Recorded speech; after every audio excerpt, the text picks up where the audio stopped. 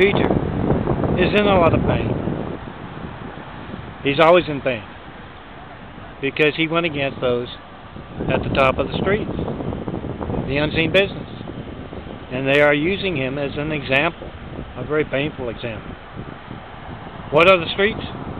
Call 424-229-0911. You're not reaching me by phone, mail, or internet, and that blatant censorship not being news. That's the streets. That's the unseen business. Anyway, this particular Peter was one of many Peters. He is one of many Peters who look alike, and they were involved in writing a book of faith, a book of truth. And while many of these Peters were doing the right thing, doing what they were supposed to do, this Peter, this bad Peter, and others like him, other Peters, were adding words, were taking words out, doing the wrong thing with this book of faith. Remember, book of truth should have all truth in it, even about the unseen business, meaning all those folks who look alike and what they do. If you want to find out about that, come see me in person, watch those around me. I'm John Milton Brady. Anyway, Peter is learning what the streets can do as far as cause pain.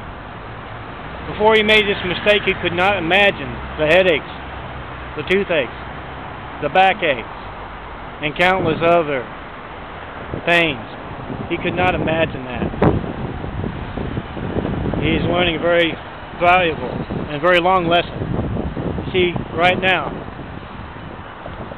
Peter is seeing what I see. I used to have to wear very thick glasses, and now more and more often I go completely without them. I see the world much more clearly. And my eyes are also changing appearance, changing color. New pair regrowing right where the old pair is. And that's what Peter is finding out about. He's watched this happen many times before. His hair, silver now, will regain the color of youth. His wrinkles on his face will iron out. But Peter's a torso. The mean folks have made that so. If the limbs regrow, Peter's limbs regrow, they will be trimmed back, the fingers, the hands, the arms. That's the mean streets, the top of the streets. Anyway, the son of a carpenter and Mary has come to visit Peter, this particular Peter. And he does what he can to lift his spirits, but he never can.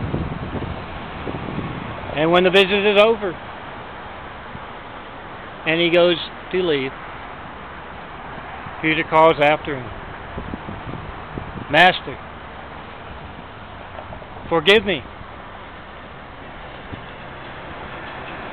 And the son of the carpenter and Mary says, "Peter, you know I already have forgiven you a couple thousand years ago. But I can't help you with this yet. There are those today still being led astray by what you have done."